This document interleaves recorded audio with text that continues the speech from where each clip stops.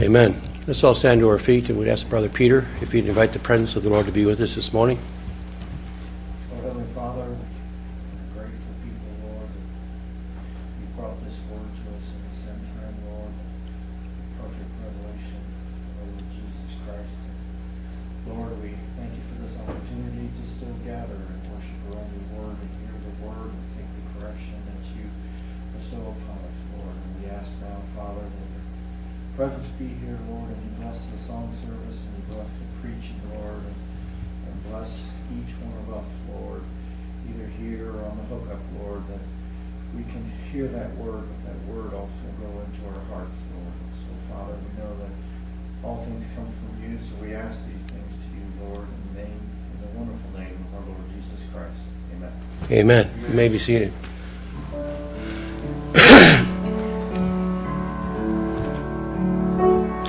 Surely the presence of the Lord is in this place.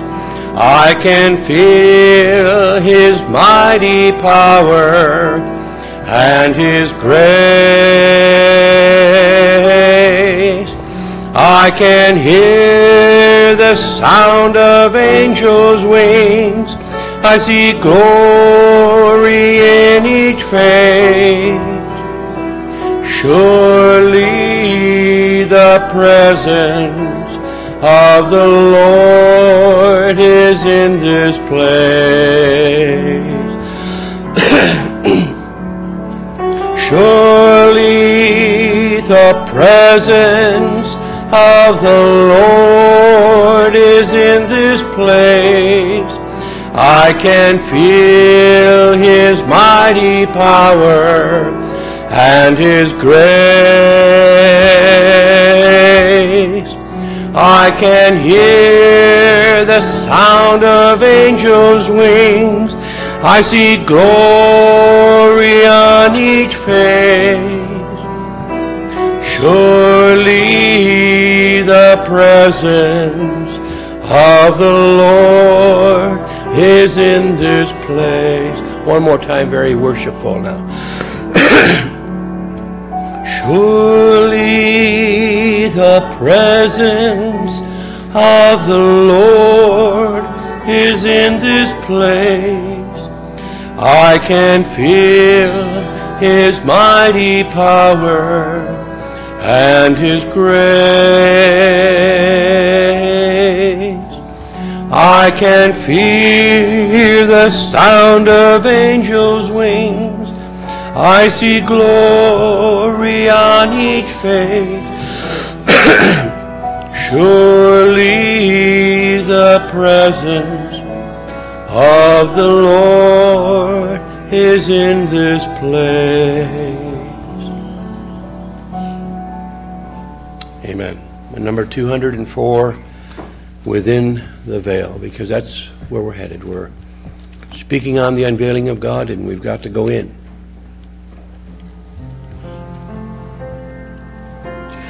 Within the veil,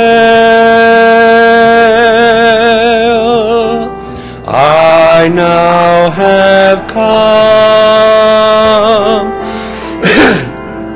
into thy holy place. I've looked upon thy face.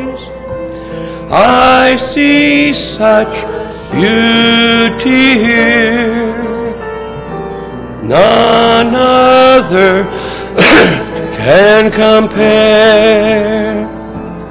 I worship thee, my Lord, within the veil. Within the veil, I now have come into thy holy place. I look upon thy face. I see such beauty here, none other can compare. I worship thee, my Lord, within the veil. Amen. At this time, we'll change the order of service to prayer. And we want to continue to pray for Brother David Lowe from Scotland for continual healing. And the tumor, the Lord would just take that from his spine. Brother Bill Caldwell, he had broken some ribs. He's now home from the hospital, and the Lord is healing him quickly. But let's just continue to pray for him, and not only that, but for his prostate condition. And then the Davis family, we want to continue to pray for them, that the Lord would turn them around. And Brother Samuel, and Brother Samuel Tagett's son Joshua, continued healing of his leg. He is walking again, so we want to thank the Lord for that. You know, the Lord is answering a lot of prayers around the world, and I'm just really thankful for that. And then for missions, Brother Ben Caleb going to India in July. He's taking my place, so I don't have to go. And not that I don't want to go, but well, I'll be honest, I don't want to go. But it's not that, because if the Lord told me to go, I'd go. They do need help there, and so Brother Ben will be going in my place. And you all know Brother Ben, he's a fine preacher. And he'll be going to Brother Asserthwathan and Brother Mariapon. They're both two different locations. And so it'll be a hardship, but they're more used to it in Uganda, that way of life, than we are. And again, I'm not saying that I'm copping out, but I just feel like my place is here. And there's a lot of people hooking up around the world.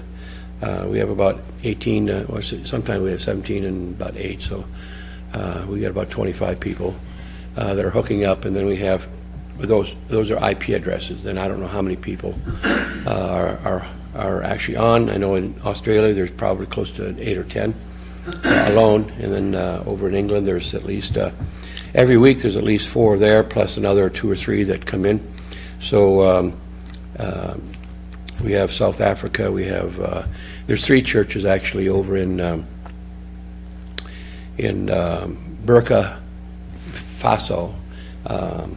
And that's the efforts of Brother Jacob. He's been teaching the doctrine over there. So we want to thank Brother Jacob. And you just pray for him that the Lord would, he's got a degree, he's got in geological engineering, and he's a really smart kid. But he also has about 70 people in the church, and they almost have services every day. So I don't know how you could work a job and have services every day. But just pray that the Lord would just support him through the ministry, and so that he wouldn't have to work a menial job. He'd be able to focus his attention on the people of God. Meetings in Norway in June, and possibly I'm still praying about Uganda in late June, early July. I'm just kind of feeling led away from that at this point. I've been to many of these places, as many as been to Uganda 3 times already. Been to Congo 6, 7 times. I don't feel any leading to go back. There's places I've been to many times, like Poland. I just don't have a leading to go back. And plus, there's just too much fussing in some of these countries. The brothers fussing with the brothers, and I don't want to get involved in any of the local disputes or any of the national disputes that they have. I've got enough on my plate. Just being focused on getting myself ready and getting this little group and those who hook up with this. So I'm not that I'm scaling back, but in a way I am. I'm just feeling not led to do some of the things that we did before. In fact, just the frustration with the website, I'm going to cut it back to one website or two websites, the ones that I do myself, the ones that were done in PHP. There's just too much problems with them, and just keeping them up. And I'm doing double duty every time I put a sermon up. I got to put it on two different locations, and then on that one I've got to reformat everything. So, to make paragraphs. I mean, if I just put it in there, it jumps it all together. Then I've got to, and if I don't do anything, it's just one paragraph. And the only reason why I'm doing that website is that you can search the sermons.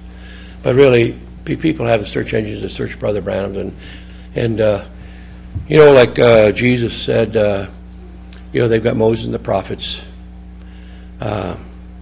They've got Brother Branham. They've got Thus saith the Lord. They don't need to search my sermons. They don't need to search Brother Vail's sermons, I don't think. Sure, it's nice to know some things that he said, but honestly, if we're not saying what the prophet said, then you don't need to hear it anyway. And I don't say that, but you don't need to hear Brother Vail, or don't need to hear me. I'm not saying that, but I'm just saying that you have the prophet's message out there. That's what we take, and we take it back to the Scripture. So that's the only reason why I've kept that .com website. The other one, for those that are watching overseas, if you want to get the PDFs in color and the HTMLs in color, then it's actually, you just type in messagedoctrine.com and you put a /, then you put old, O-L-D, and then underscore. That's a little line that looks like you're underlining, but it's underscore, and then htm.com. So it's just old_htm.com. It's going to give you the old index. And I tried actually getting rid of the PHP last night, but my thing is still in migration. I can't upload any sermons to the .com. I can to the _.old. No, actually I can't do that either.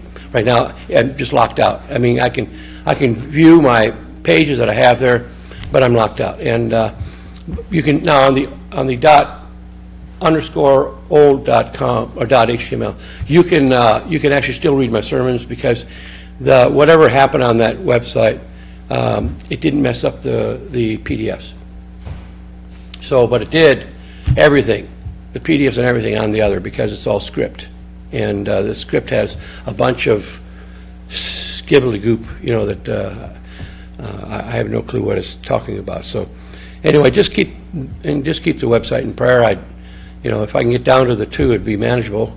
And like I said, if you want a search engine, we still have the search engine on disk. We can give you.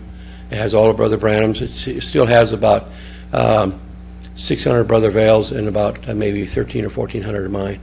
Just doesn't have about the last 3-4 years, which I've been preaching the same thing for 20-some years now. So it's just a matter of how different doing it. The Lord just opening up a little bit more on different things. So, all right. So, Brother Steve, would you take all these prayer requests before the Lord? Precious Heavenly Father, we're just so thankful that we have the opportunity to in this hour when you yourself come down and dwell within your people.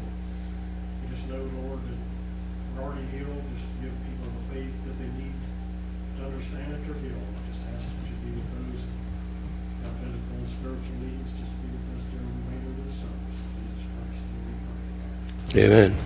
Amen. Number 158, I exalt thee. For thou, O Lord, art high above all the earth.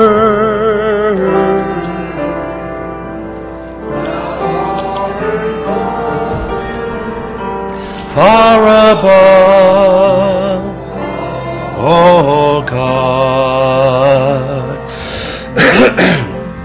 For thou, O Lord, art high above all the earth. Thou art exalted far above all gods.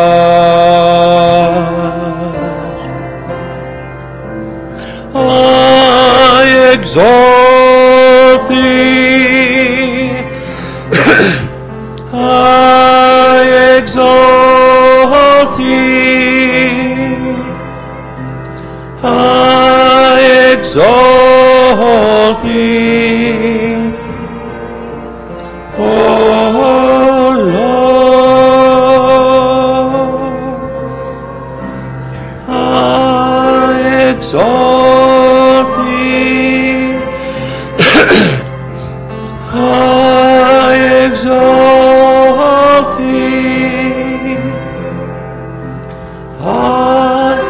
exalt thee, O Lord.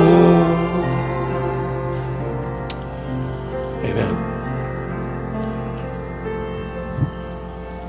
If we'd have the, see, our deacons are gone, Brother Steve, and Brother Steve, if you would come forward and take up the tithes and offerings this morning. Let's bow our heads in prayer. Heavenly Father, we're thankful once again to be in your presence and thankful to keep your word, Father. We're also give back this day. We trust, Father, that what's given is pleasing in your sight. We ask your blessings on it in Jesus' name. Amen. When I look into your holiness, we're singing to him. When I look into your holiness, when I gaze into your loveliness, when all things that surround become shadows in the light of you, when I found the joy of reaching your heart, when my will becomes enthroned in your love, when all things that surround become shadows in the light of you, I worship you. I worship you.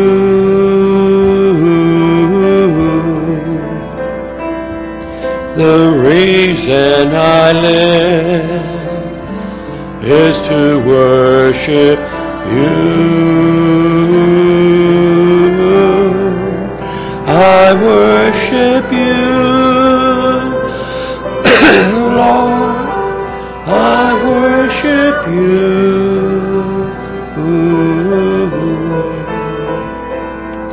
The reason I live is to worship you.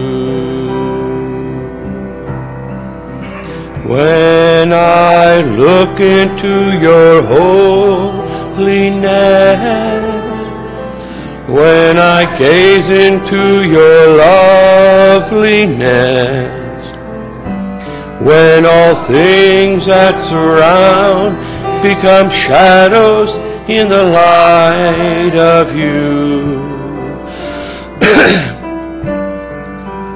when I found the joy of reaching your heart, when my will becomes enthroned in your love, when all things that surround become shadows in the light of you,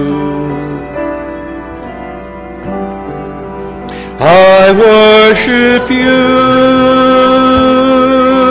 Lord. I worship you.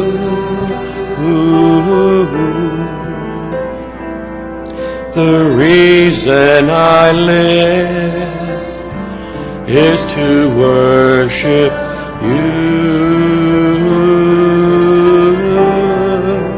I worship you, Lord. I worship you.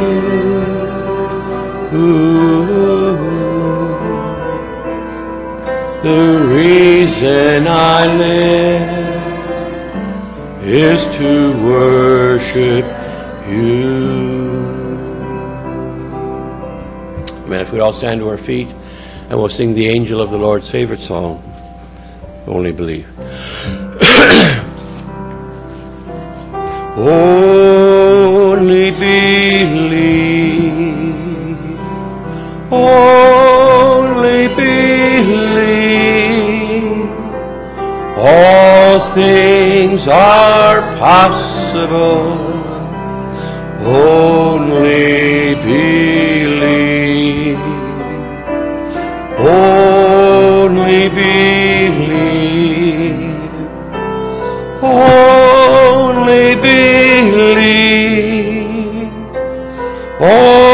things are possible. Only believe. Jesus, you're here. Jesus, you're here. All things are possible now that you're here. Jesus, you're here.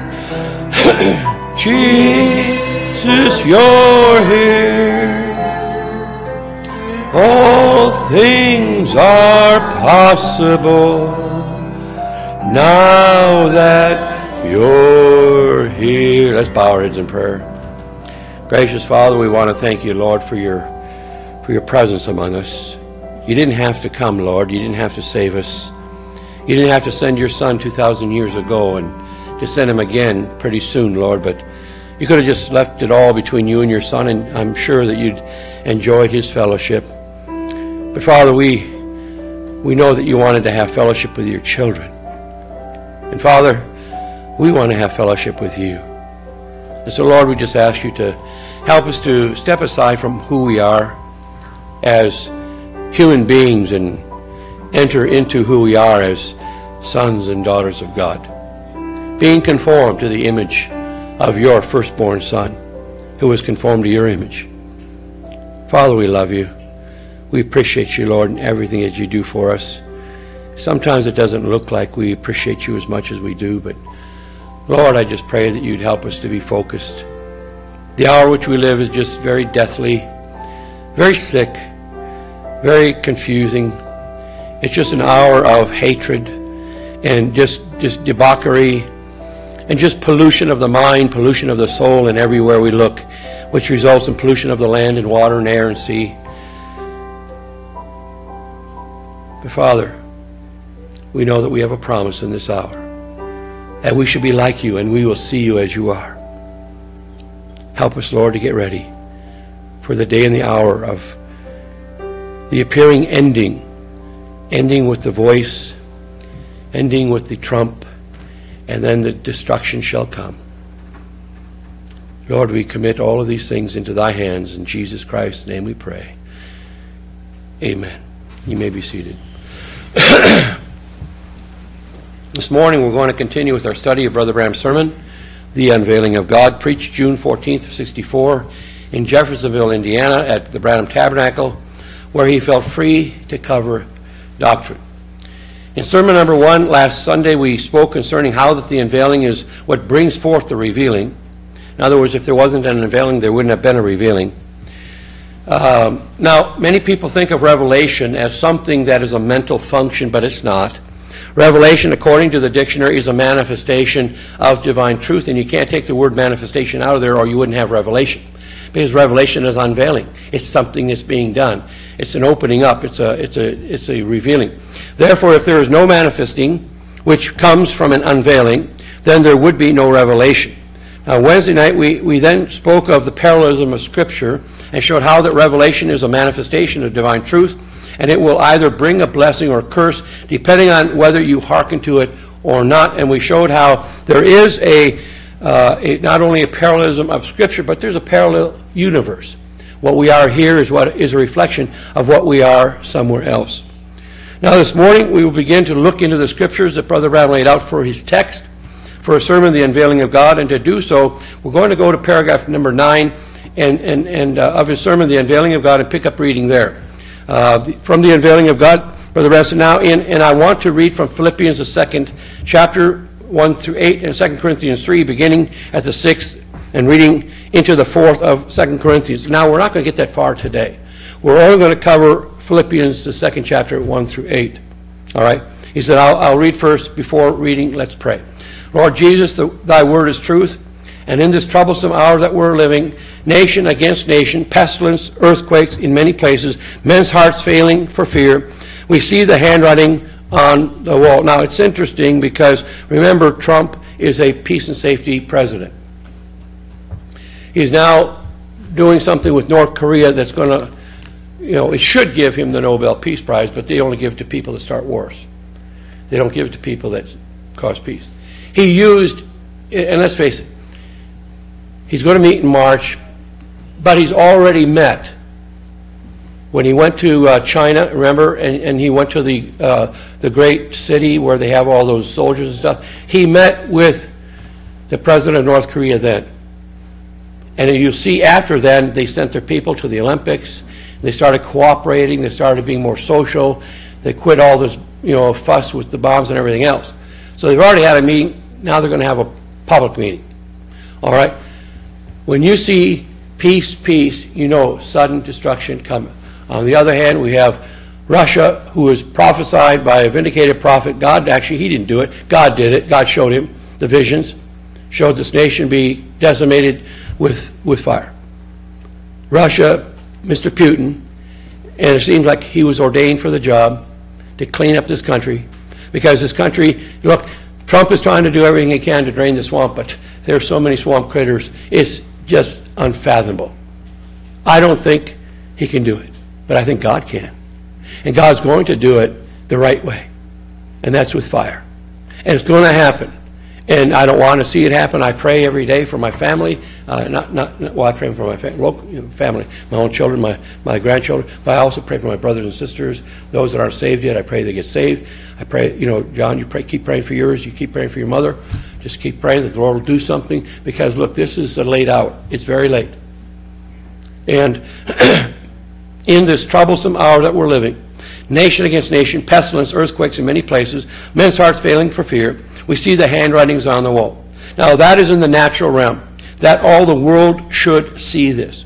But now there's a spiritual realm also, and we see the great happenings, and we want to speak of them today. Bless thy word to our heart. We know that there is no man in heaven or in earth that is worthy to take the book, to loose the seals, or to look upon it.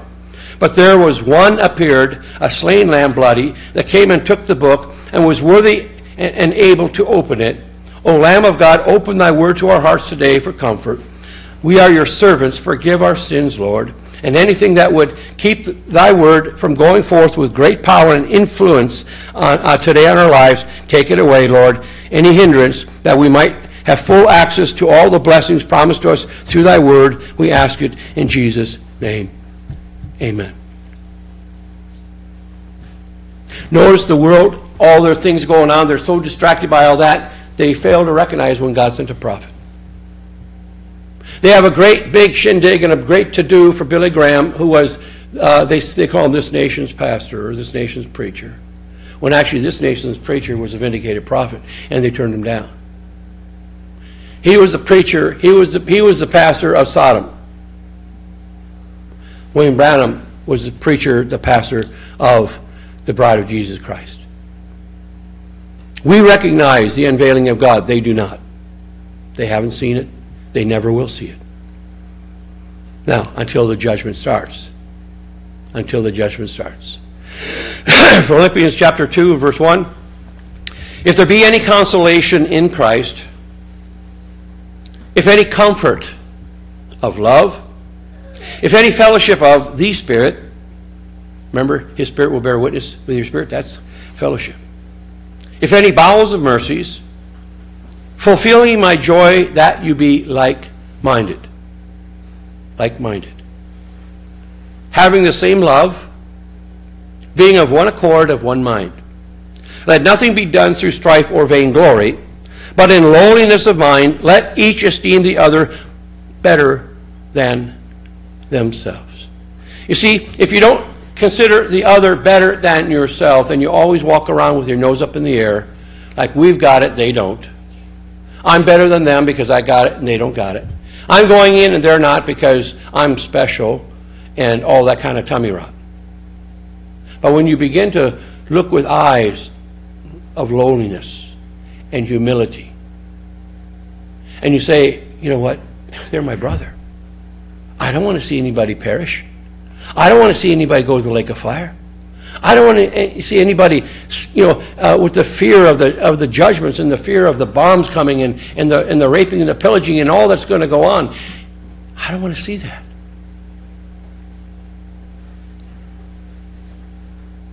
Let each esteem the other better than themselves. Look not every man on his own things. You see, that's the problem we have. We're so focused on self, but every man also on the things of others. Yeah, we should be focused on the things of others. What can I do? What can I pray for Brother Nick today? He's going through a trial. What can I do to pray for him? What can I do to help him through this trial? What can I do for his children, that they can be in church? That they can learn how to worship the Lord in spirit and truth. What can I do for them? What can I do for Brother Steve? You know, what can I do? He's getting older. And he's got some health issues. What can I do for Brother Bill Caldwell? You know, 80. He's in his 80s, and you know he's struggling with age. At one time he was a strapping football player. Now he's just an old man, and I'm kind of following in those footsteps. What can we do for one another to make life's burdens a little bit easier? Look not every man on his own things, but every man on the things of others. And let this mind be in you, this same mind that was in Christ Jesus. He didn't look to, I don't want to get nails through my hands, my feet. I don't want to take the lashes. I don't want to take the beating. I don't want to be lifted up and hung in such a place. And, I have to breathe. I have to struggle for every breath I get. I don't want to go through. But Lord, they're your brothers, my brothers and sisters out there. They need healing. They need salvation. They need restoration. They need inheritance. And it's incumbent upon me to do so for them. I was in his mind, as the song was saying, when Calvary's hill he climbed. I was in his mind when he went through all those things. You were in his mind. Let this mind be in you that was also in Christ Jesus, who being in the form of God, being in a theophanic body, being in a body that never knew pain or sorrow, never knew hunger or thirst, never knew grief or sorrow, and thought it not robbery to be equal with God, because as God was, so is he. But made himself of no reputation. Didn't even consider about a reputation. And took upon him the form of a servant, and was made in the likeness of men. And being found in fashion as a man, what's the first thing he did? He humbled himself. And he became obedient unto death, even the death of the cross. Now never forget, as we study this sermon of Brother Branham's, that the main theme throughout this sermon is the unveiling of God. Yet Brother Branham does not begin with the scripture for his text that concerns God himself, the eternal Spirit, the great fountain of wisdom, but rather he chooses a scripture for his text that focuses our thoughts on the vessel that God chose to manifest himself through. That of his beloved firstborn Son, Jesus, the Son of God. The unlikely veil that revealed the mighty God. And no other scripture expresses this as directly as Philippians chapter 2. Therefore, we will spend the necessary time in viewing Philippians 2, and therefore there is something to be said about this great, the scripture that speaks of the Son of God, the vessel of God's choosing, that God himself chose to use in order to unveil himself to mankind. And more important than that is the very words that Paul used to describe the vessel that God used to unveil himself to mankind. And they weren't big, flirtatious, and flattering words. On the other hand, contrary to that, because God, being who he is, essentially and intrinsically, and you would think that he would have used a vessel that was the smartest, the strongest, the wisest, the best looking vessel that he could have chosen to unveil himself. But he chose to use a vessel just the opposite of all those attributes named. In Isaiah 53 we read, "He is despised and rejected of men. A man of sorrows, acquainted. What does the word acquainted mean, Steve? You're used to it. Acquainted with grief. And we hid, as it were, our faces from him. He was despised, and we esteemed him not. Isaiah 53:5. But he was wounded for our transgressions. He was bruised for our iniquities. The chastisement of our peace was upon him, and with his stripes we are healed. Now there are two words specifically that we read here that really, really stand out. Number one, the Isaiah prophecy tells us of the Son of God that he was despised and he was rejected of men. And I'd like to break down this statement into 2 points. Number one, it tells us he was despised. Now this word despised, according to the Greek word, the Greek concordance, it means to be disesteemed. Disesteemed. Now when we esteem something, we hold them in a high value. When we disesteem it, that's like the modern term, they diss them. They're not important, of no value. They regarded him with contempt, with distaste, with disgust, and with disdain. They scorned him and they loathed him. What did he do to deserve it? He came to save them. He came to heal them.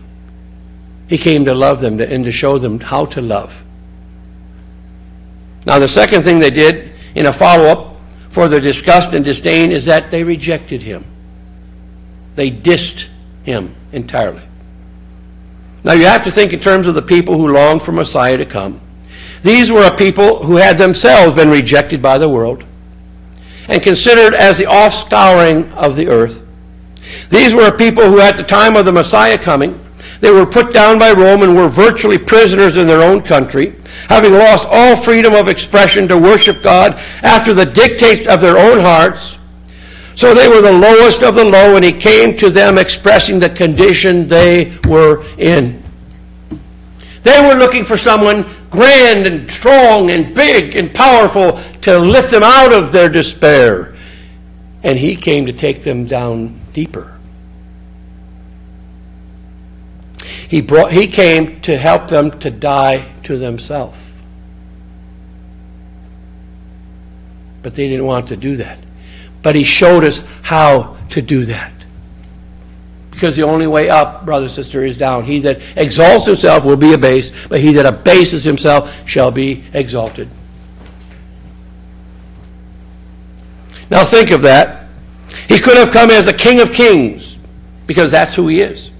He could have come with legions of angels decked out in brilliant white with swords drawn, set before him, forming an arch before him everywhere he went as he walked among men. You know, like they do with the military weddings. I've been to several where all the military officers will stand there with their swords, and when the bride and groom come down the aisle, they have their swords, or when they go out the door, they have their swords in an arch.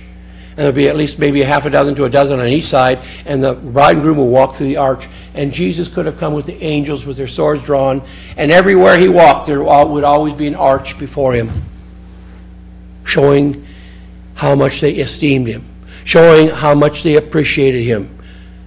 But there wasn't. He washed the feet. He was a foot wash flunky.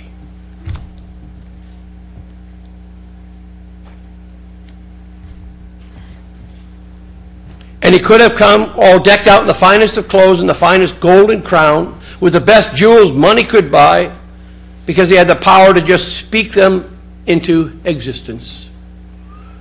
And he could have come with the best choirs and the best orchestras accompanying him everywhere he went, but he didn't come that way. There wasn't orchestras in his church. There wasn't choirs in his church,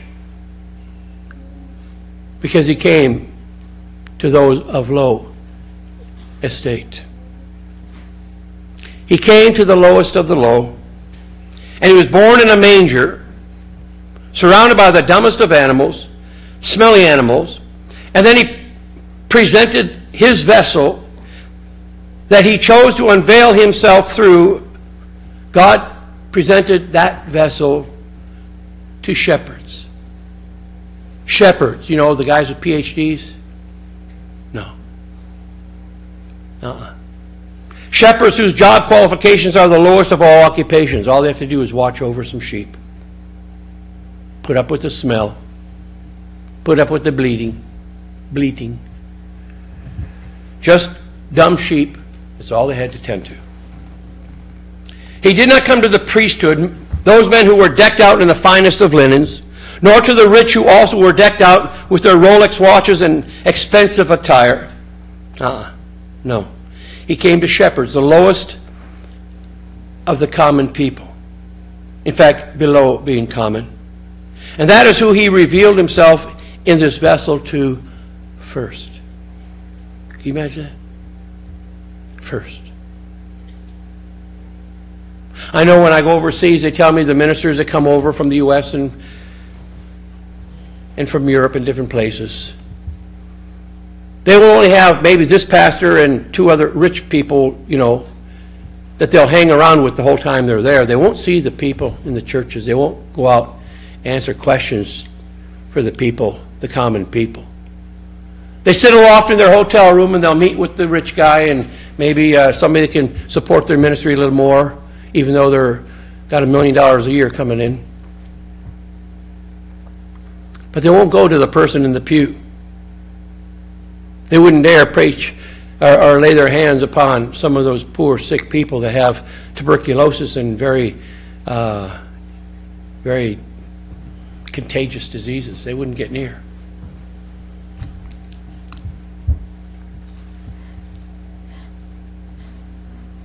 Listen, I've been there. I've had them tell me that you're the only guy that's done this. You're the only guy that will make himself available to whoever. Don't ask me why I do it. It's in my heart. God has children. It doesn't matter what color their skin. It doesn't matter what they smell like. It doesn't matter what they look like. He has children. Those are his children. So let's go back to read again from Isaiah 53 and verse 1. Who hath believed our report? And to whom is the arm of the Lord revealed? Now, throughout Scripture, when it refers to the arm of God, it is often referring to the very strength of God in manifestation. Notice that in this verse in Isaiah, he's making reference to the power of God being revealed in a certain way. The arm of the Lord. In Isaiah 53:1, who hath believed our report, and to whom is the arm of the Lord revealed? Well, in 52:10, he says, the Lord hath made bare his holy arm in the eyes of all the nations, and all the ends of the earth shall see the salvation of our God. That arm is our salvation. That arm is our strength. That arm is our deliverance. And then God bears it forth, that arm, in a vessel, borne over a manure pile, in a stinking stable, amidst sheep, oxen, goats. He bears forth that arm first. The angel goes and brings, the angel of the Lord goes and brings the shepherds, those guys who are used to putting up with the sheep and their stink, and all the stuff that goes with it, the bleating, the fussing. And he doesn't reveal that arm to the kings, to the priests. No, God is veiled to them still.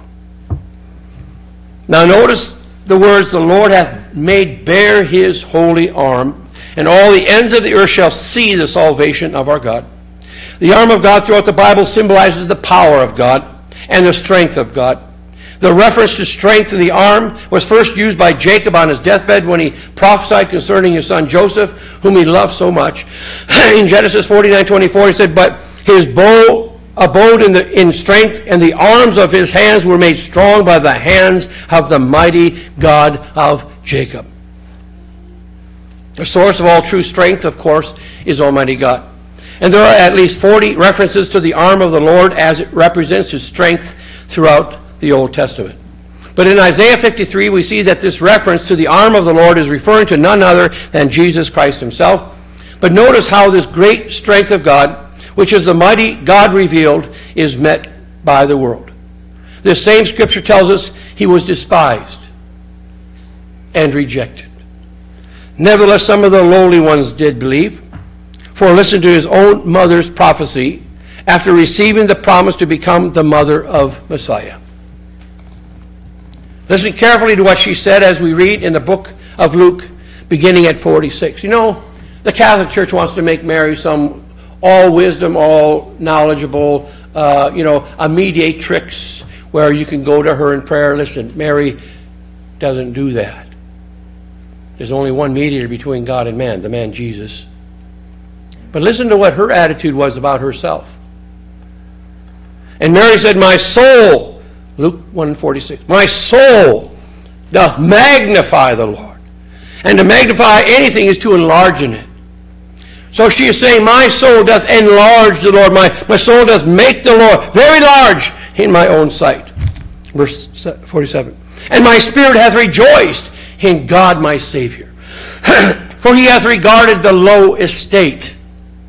He hath regarded the low estate of his handmaiden.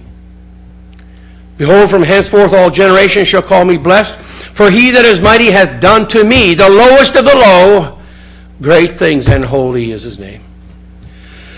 And his mercy is on them that fear him from generation to generation.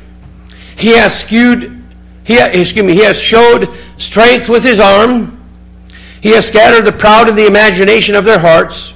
He hath put down the mighties from their seats, and exalted them of low degree.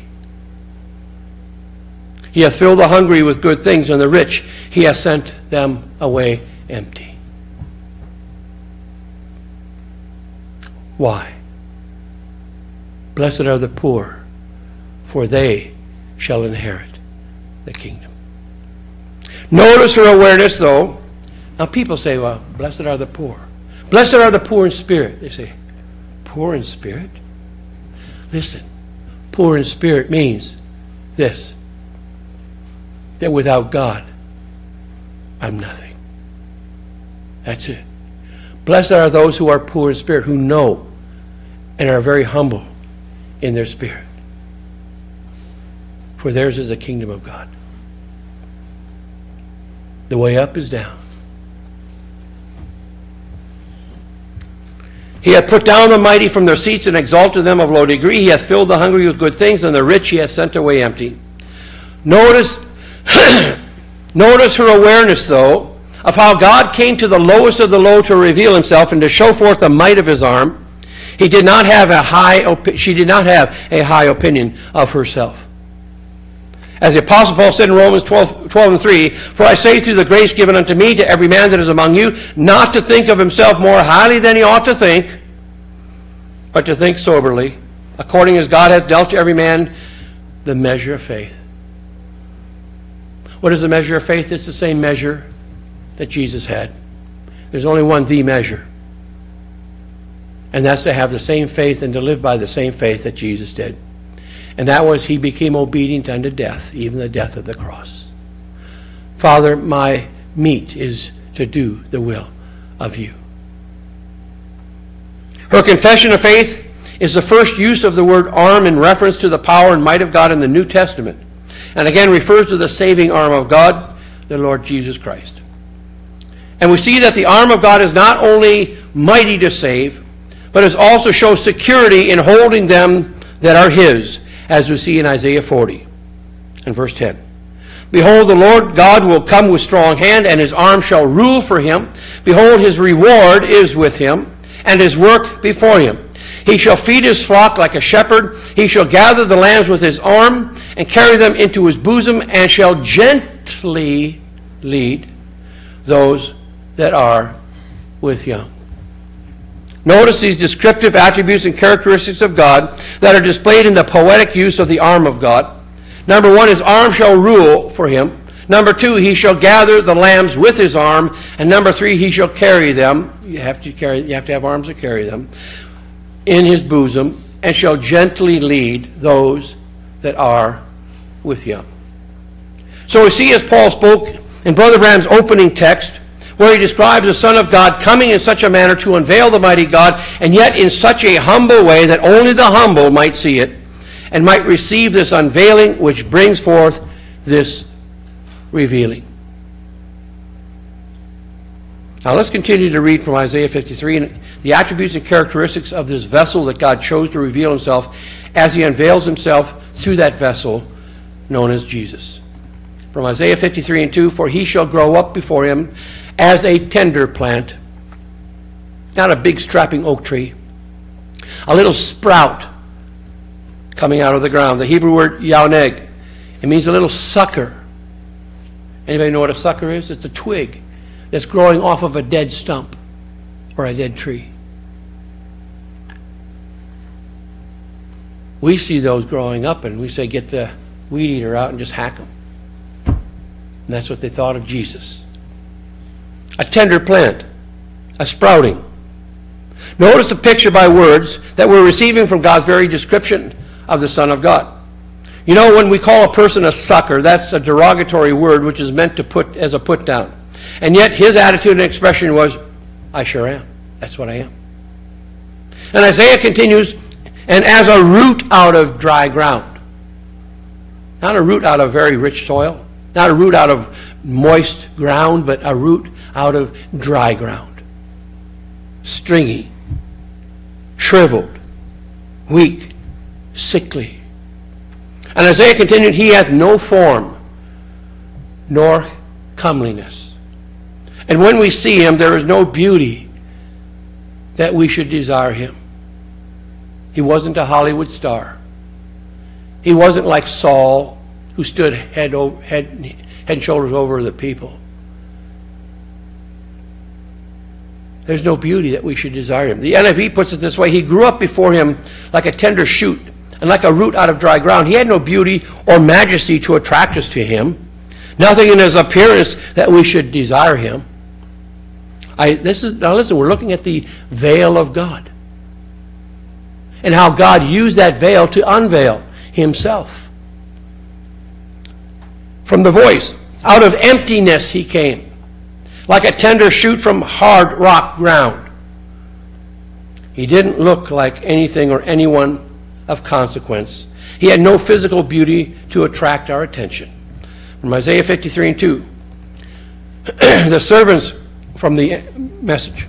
The servant grew up before God, a scrawny seedling, a scrubby plant in a parched field. There was nothing attractive about him, nothing to cause us to take a second look. And finally, let's look at Isaiah 53 and 2 from the Amplified Bible. For he, the servant of God, grew up before him like a tender shoot plant, and like a root out of dry ground. He was no stately form or majestic splendor that we would look at him, nor handsome appearance that we would be attracted to him. There was nothing attractive about him. And yet that was the veil of God. That was the expression of God. That was a declaration of God. Notice Brother Branham beginning this sermon on the unveiling of God, which he preaches a few weeks later and calls the mighty God unveiled. Yet Brother Branham still uses the same scriptures to show how that the mighty God unveiled and thus revealed himself to mankind, using this humble vessel who when he came was not even esteemed by man. Not even esteemed. They looked for God to come and deliver them as Messiah. And when God came veiled, they looked at the veil and said, we don't accept that. How many of you have ever accepted God's answer to your prayer when it wasn't what you wanted? I ain't going to accept that. Well, then you're not accepting God, because that's his answer. I think it's time that we just reapproach our way of approach. We reevaluate or evaluate our whole approach to life. So as we read from Isaiah 53 and 3, he is despised and rejected of men, a man of sorrows and acquainted with grief, and we hid as it were our faces from him. He was despised, and we esteemed him not. Surely he hath borne our griefs. He bore our griefs. He carried our sorrows. Yet we did esteem him stricken, smitten of God, and afflicted. Notice Paul says, though he came bearing the same infirmities that consume all of us, though we bore our own griefs and carried our own sorrows, yet we did not even esteem him. He carried them for us, and that caused him to be the man of sorrows. And we never realized that he was that way because he was doing it for you and for me.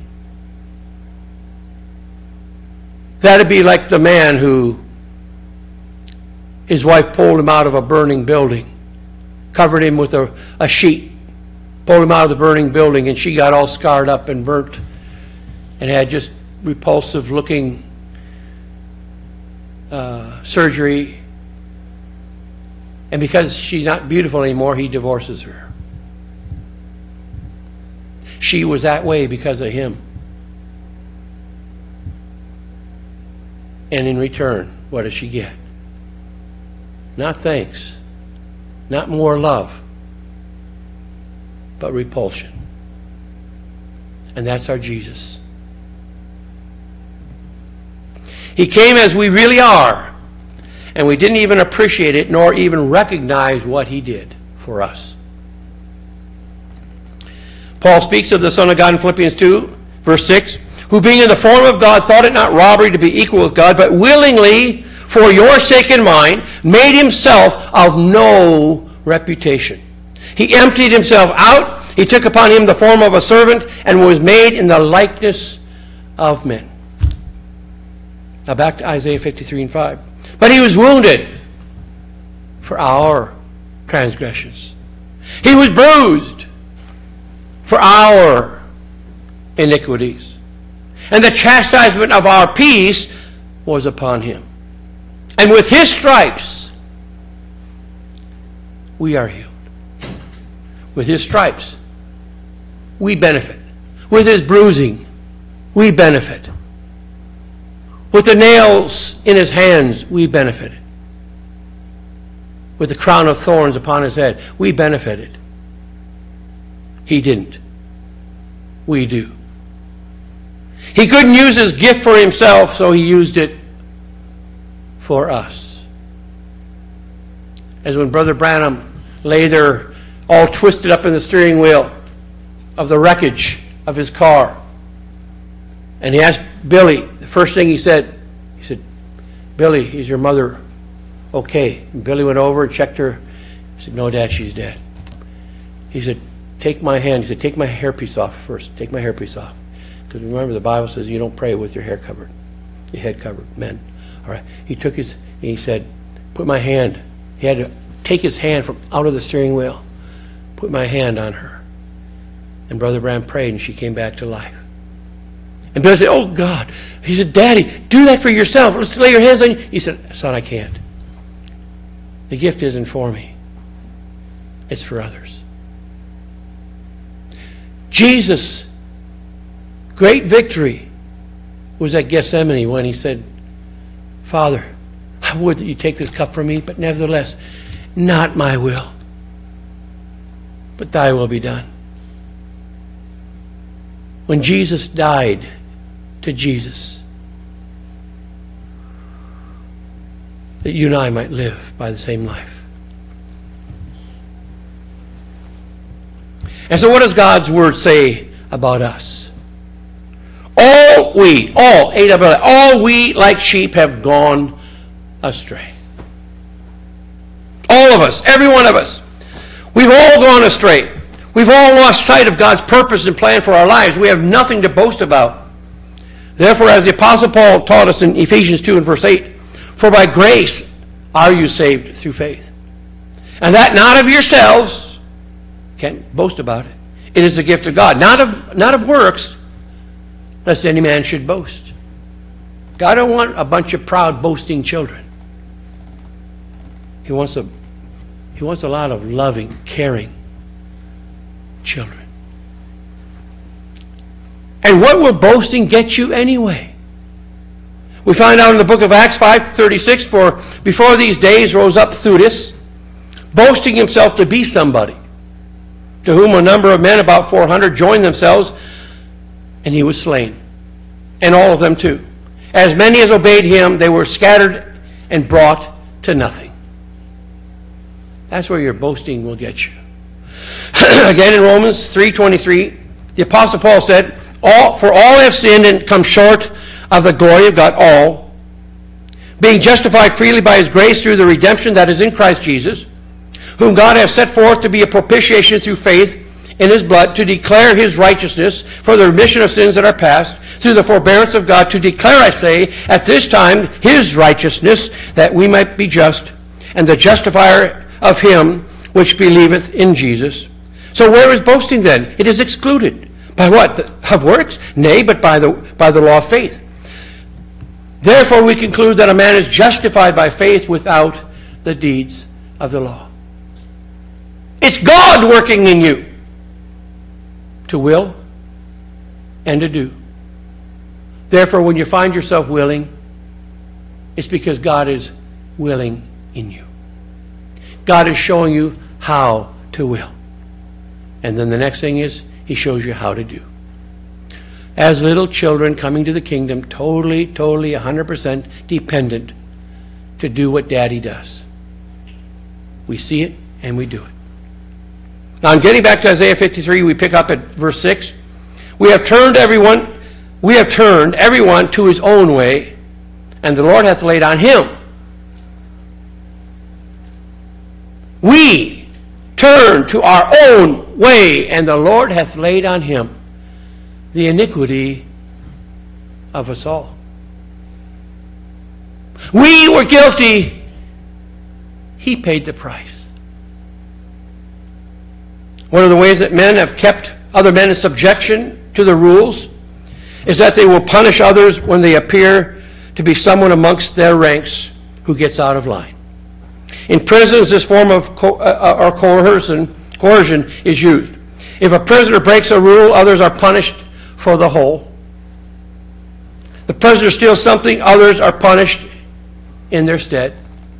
I remember as a child one night, we were all called into the kitchen by my father, who, as a commander of the Navy, had been schooled in the discipline that is necessary to keep a ship in order. And so we all approached our dad in the kitchen that night, and he asked who had been stealing the cookies out of the cookie jar. Rousted from our beds. Stood there before an angry dad. Not one of us spoke up. Not a one. Everyone was afraid. So he said, then all of you will stand in the corner for the next few hours until the thief comes forward. You're all going to be punished for the one. I looked at my brothers and sisters, and something in me said, if no one confesses, then everyone will suffer. So I stepped forward that night and said, I'll confess to it. You can put me in the corner, Dad. And he did. I do not know why I did that, but something in me didn't want to see my brothers and sisters all to be punished for the wrong done by one. And I was not the one that did it. But since no one was confessing, we were all either going to get punished or one would take the punishment. I didn't do it.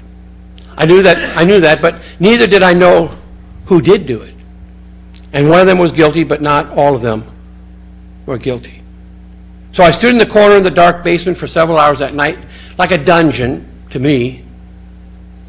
You know, you have to remember as a child, when the gas furnace turns on, there's a loud noise.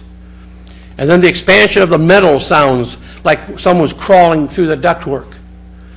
And I thought with the fire in the chamber, it was the portal to hell. In fact, it wasn't a gas furnace, it was an oil oil furnace, and those are just bang, they start off, and then just crinkling and crackling of all that metal in the end. I don't know if you ever saw the film Home Alone, but little boy down there in the basement, when the furnace started up, your imagination plays. You think that's hell. You see the flames of fire. You think that's hell. You think the demons are coming to get you. You're a little kid of maybe 7, 8 years old, standing there all alone in the basement with the lights off. That's torture. Now, it wasn't that my dad was an evil man. He was very disciplined. It's not that I thought, well, standing in the corner is a nothing, and what they call them, a nothing burner. It was, but I didn't realize even that when all that noise started from the furnace, I was just really, really scared. But Jesus was not asked to stand in a corner for a few hours. The Bible tells us, Isaiah 53:5, but he was wounded for our transgressions. He was bruised for our iniquities. The chastisement of our peace was upon him, and with his stripes we are healed. The depiction in Mel Gibson's movie of Christ, The Passion of Christ, when they showed hardly any skin on his back, and what skin was there was hanging. And those cat o' nine tails that they used had bones in them that struck off the flesh. And they said by accident, when they were filming, one of the men actually, when he went to whip him, there was supposed to be a thing behind him that they're supposed to hit the whip. It was hidden from camera, but his lash went beyond that pole and actually struck and actually pulled skin and tissue off of his back. And the suffering that he went through, if you ever read his biography, the suffering that he went through in the making of that movie, struck by lightning twice while hanging on the cross. It actually made a Christian out of him.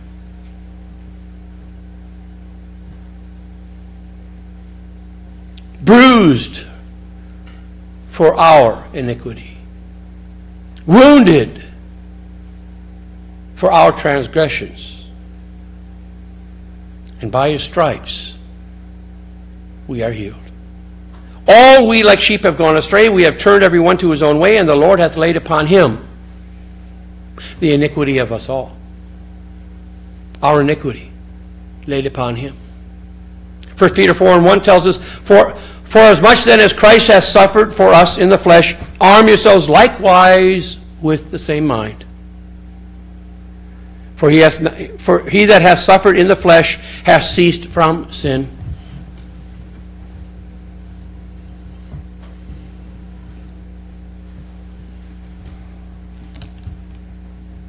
He that hath suffered in the flesh hath ceased from unbelief. I'll never forget, I came back from year 2000, 18 years ago. Came back from the Philippines with African sleeping sickness. Didn't know what it was at the time. I got angry with God. I said, Lord, why did you do this? I went over there to be of service, to do your bidding. And a few hours before I was to leave to come home, I've come down with this terrible sickness. I can't, my bones hurt, my joints hurt. I've got fever. Why did you do this? And I didn't hear from God for about 3 weeks. He let me sit there and suffer in my own stew. And I learned a lesson. He's God. He was teaching me to be more like his son. Because when he asks you to do something, you don't be expecting, after you've completed that, to come with a laurel wreath of victory on a parade. Expect now to suffer for what you did for him. Then you'll be like him. If you take your suffering the way Jesus did. For as much then as Christ hath suffered for us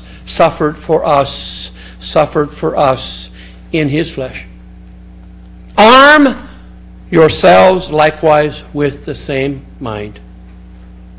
For he that hath suffered in the flesh ceases from his unbelief. Notice those words of the Apostle Paul. When you are willing to suffer for your wrong, you won't do that wrong anymore. And you won't compile it by lying on top of what you did or complicate it. In other words, many times people do wrong. That's one sin. But then you lie about what you did. And you're compiling it. Adding sin upon sin upon sin. You won't do that. You won't do that anymore. When you're willing to suffer for your wrong, you won't do the wrong anymore. And you're not going to lie about it either. Now, from his sermon communion, Brother Branham said, now, if God did not spare his own Son from the cruel testings, then he will not spare you or I from cruel testings. And Jesus was here confronting the greatest test that he ever had. Gethsemane lay just before him, where that once and final all-sufficient test must come, when the burdens of the entire world laid upon his shoulders. There was no one in heaven or earth could have stood it but him. And to know that all of the sins of past sins, and present sins, and future sins rested upon this decision. And it was one of the most greatest victories that Christ ever won or proved, his great messiahship, when he said to God, not my will, but thy will be done. That was the greatest victory that he had ever won. All the demons of torment was around him to tempt him and try him. And when he went right, when we get right with God, when our hearts become pure and the Holy Spirit has taken his place in our heart, it's the most glorious thing to have testings. The Bible tells us that our testings and trials are more precious to us than silver and gold of this world. So we are and we should be thankful. From 1 Peter 4:19, wherefore let them that suffer according to the will of God commit the keeping of their souls to him in well-doing as unto a faithful Creator. From 1 Peter 4:16, yet if any man suffer as a Christian, let him not be ashamed, but let him glorify God on his behalf. In 1 Peter 3:18, for Christ also hath once suffered for sins, the just for the unjust. Notice the just for the unjust, that he might bring us to God, being put to death in the flesh, but quickened by the Spirit. What was his purpose and motive? That he might bring us to God. 1 Peter 3:17, for it is better, if the will of God be so, that you suffer for well-doing than for evil-doing. 1 Peter 3:14, but if ye suffer for righteousness' sake, happy are you, and be not afraid of their terror, neither be troubled. 1 Peter 2:21, for even hereunto were ye called, because Christ also suffered for us, leaving us an example that you should follow his steps. 1 Peter 2:20, for what is glory? What glory is it? When you have been buffeted for your own faults, you shall take it patiently. But if when you do well and suffer for it, you take it patiently, this is acceptable with God. 1 Peter 2:19, for this is thankworthy, if a man for conscience toward God endure grief and suffering wrongfully. James 5:10, take my brethren the prophets who have spoken in the name of the Lord for an example of suffering, affliction, and of patience. Hebrews 5:8, though he were a son, yet learned he obedience by the things that he suffered. You see, suffering is for a purpose, brother, sister. It's to mold us and make us and mold us and make us and mold us and make us, like the man hammering out the gold until he could see his own image in that gold. Hebrews 2:10, for it became him, for whom all are all things, and by whom are all things, in bringing many sons unto glory, to make the captain of their salvation perfect through suffering. He was made perfect through suffering. Hebrews 2:9, but we see Jesus, who was made a little lower than the angels for the suffering of death, crowned with glory and honor, that he, by the grace of God, should taste death for every man. In 2 Timothy 3:12, yea, and all that live godly in Christ Jesus shall suffer persecution. 2 Timothy 2:12, if we suffer, we shall reign with him. Don't ever forget that. But if we deny him, that's deny the suffering, he also will deny us. Philippians 1:29, for unto you it is given in the behalf of Christ not only to believe on him, but also to suffer for his sake. To believe and also to suffer. 1 Corinthians 12:26, and whether one member suffer, all the members suffer with it. Or one member be honored, all the members rejoiced with it. 1 Corinthians 6:7, now therefore there is utterly a fault among you, because you go to the law with one another? Why do you not rather take the wrong? Why do you not rather suffer yourselves to be defrauded? 1 Corinthians 4:12, and labor, working with our hands, being reviled, we bless, being persecuted, we suffer. You see, when the government tried to defraud you, and you finally, all the people telling you, yeah, fight back, fight back, fight back, and the Holy Spirit said, don't. Let them have it. When you suffered yourself to be defrauded, what did he do? He gave back to you. And he built your character. You got a double portion there, brother. For Romans 8:18, for I reckon that the suffering of this present time are not worthy to be compared with the glory which shall be revealed in us. Oh, Lord. Romans 8:17, and if children, then heirs, heirs of God and joint heirs with Christ, if so be, that we suffer with him, that we may also be glorified together. Acts 5:41, and they departed from the presence of the council, rejoicing that they were counted worthy to suffer shame for his name. Luke 24:26, ought not Christ to have suffered these things and to enter into his glory? He had to. Luke 17:25, but first must he suffer many things and be rejected of this generation. You've got to suffer, brother and sister. If you're not suffering for your belief, then you're kind of compromising with the world. You're not taking a stand. But remember, you must suffer and be rejected of this generation before you enter your glory. Luke 9:22, saying, the Son of Man must suffer many things and be rejected of the elders and the chief priests and scribes and be slain and be raised on the third day. Now, in closing, let's go back to Isaiah 53 and read from verse 7. And he was oppressed and he was afflicted, yet he opened not his mouth. He is brought as a lamb to the slaughter, and as a sheep before her shearers is dumb, so he opened not his mouth. He was taken from prison and from judgment, and who shall declare his generation? For he was cut off out of the land of the living. For the transgression of my people was he stricken.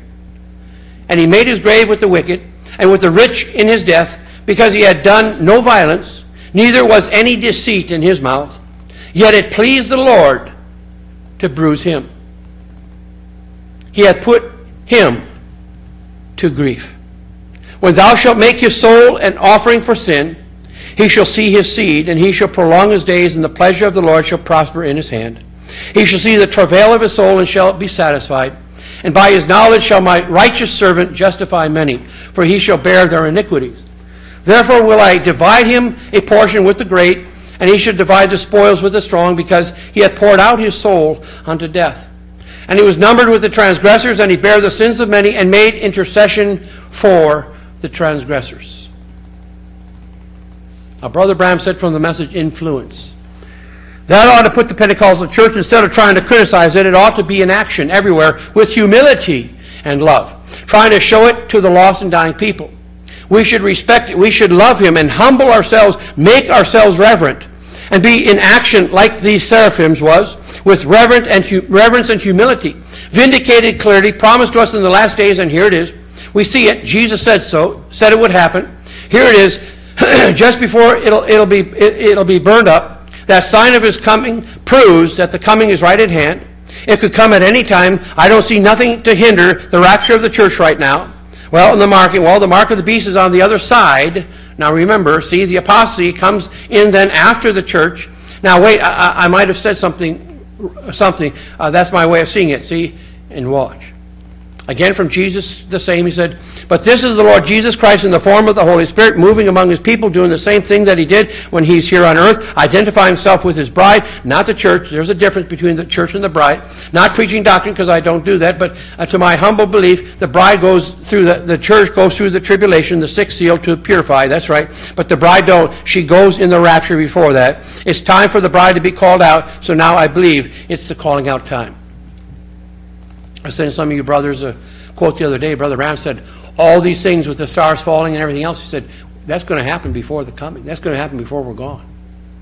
You're going to see it. Then people are going to scramble. Listen, when I was over in the Philippines, I was on my way over when 9/11 took place. Brother Joe White took the service for me. And some of the people that had left church for about 2 weeks after 9/11. They all came back. What are people going to do when the sky is falling, the stars are falling, the sun doesn't give its light, the moon turns to blood, all these things? You see the church is packed then, and it won't do them any good. It won't do them one lick of good. Because the Holy Spirit is going around marking those who sigh and cry right now for the abominations done in the city, for the abominations done in the churches, for the abominations done in the nation, for the abominations that are done in the deep state, for the abominations done in your city, in your county, in your state, for the abominations that you see everywhere you look. And when you sigh and cry, He's marking you. From question and answer on the seal, said, would the bride of Christ have a ministry before the rapture? Sure. That's what's going on right now, see? The bride of Christ, certainly, it is the message of the hour. See, the bride of Christ, sure. She consists of apostles and prophets and teachers and evangelists and pastors. Is that right? That's the bride of Christ, sure. She's got a ministry, great ministry. It's the ministry of the hour, but it'll be so humble. So humble. That not even 1/100th of 1% of the world even knows about it.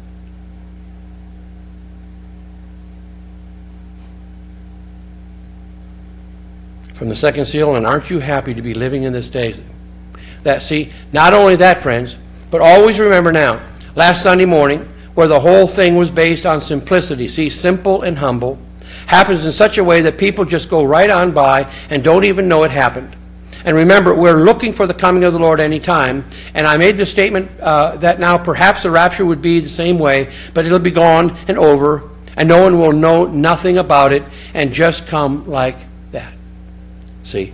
And usually, and just go on back to the Bible and look how it happens like that. See? Even as great a thing as the Lord Jesus coming, nobody knew about it. A handful. 12, and one of them was a devil. 6 were looking for it, and they saw it. 6.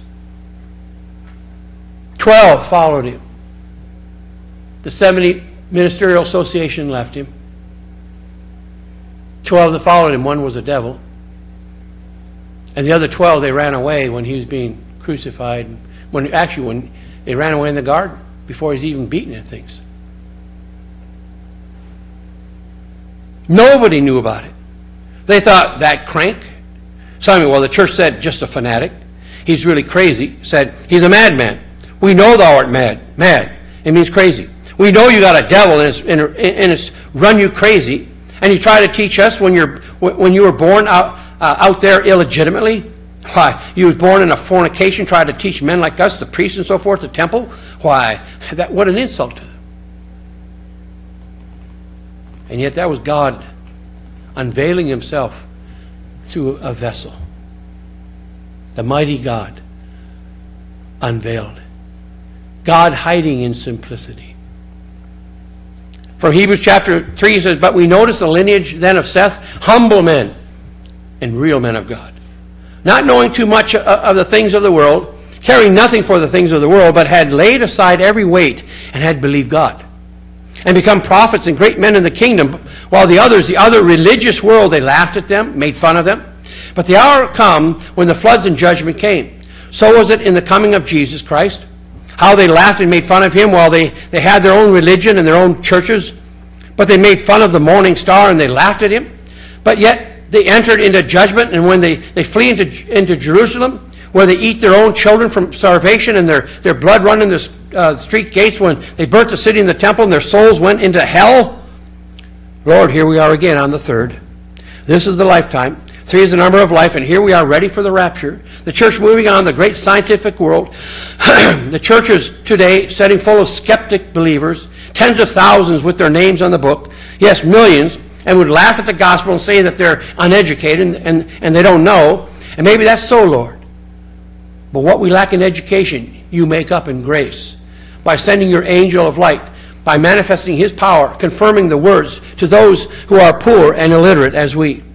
But we love you for this, because it's the grace of God that has did this, and we know that we were born, and we're not lovely at all. We're very unlovely.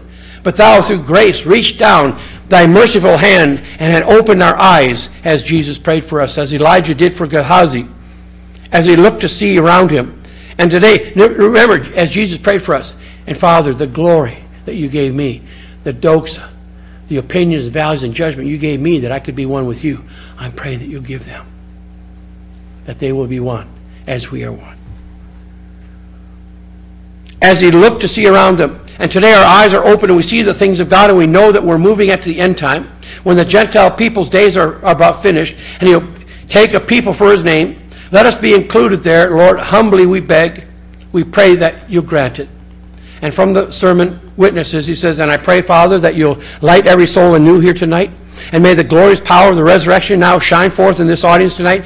How that you humbled yourself and come down and humiliated yourself, taken upon yourself the form of a sinful man, and was made flesh and dwelt among us, and they beheld you, the only begotten of the Father. To think how that he loved us in all that he gave his life for us, and he humiliated himself, that in his humiliation we were brought nigh to God. Through his poverty we've been made rich, and we are thankful for that. The things that I do shall you do also even greater, for I go to my Father. Oh Lord, I pray tonight that you will manifest your power, not that you have to, but that your word might be fulfilled. For it is witness that you've come, that you did these things, that it might be fulfilled, which was spoken of the prophets. Now, Lord, may the signs of Messiah appear here tonight, that it might be fulfilled, which was spoken of Jesus Christ. The things that I do shall you do also, for we ask it in his name. Amen. And that, my brothers and sisters, is our eldest brother Jesus. The veil that God unveiled himself through.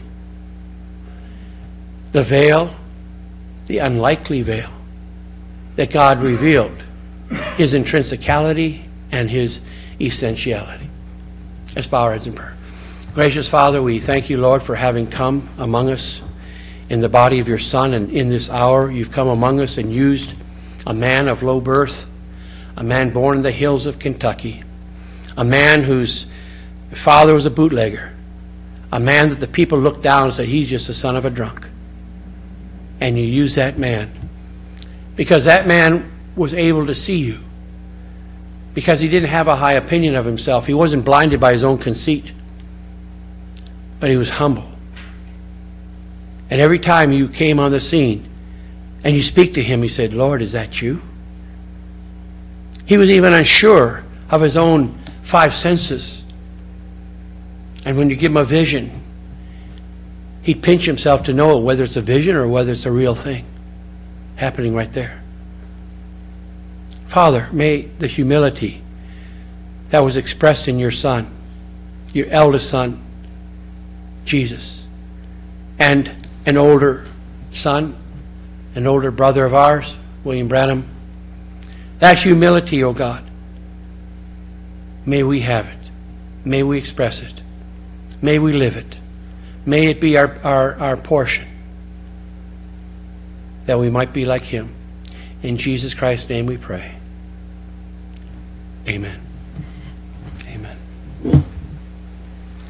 Well, the Lord bless thee and keep thee, and may the Lord make his face shine upon thee.